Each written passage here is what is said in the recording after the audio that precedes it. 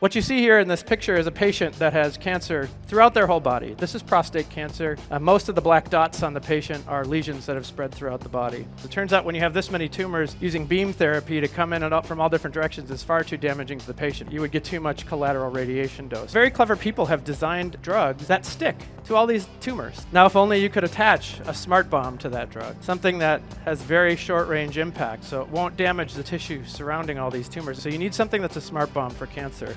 And it turns out there is such a thing. There are isotopes, radioactive isotopes, that you can attach to the drug, and they emit radiation that travels less than 1 millimeter in the human body. And so you can actually smart bomb all of these targets. Historically, chemotherapy, the way you would treat this, I would say, is much more like napalm. You're attacking the whole system, and you're hoping that the cancer dies more quickly than the healthy cells die. Through these therapies, we're seeing massive improvements to cancer patients. And you can see just over 2 courses of therapy how many of these tumors have cleared up in this patient shown here. So we're really, really excited about this.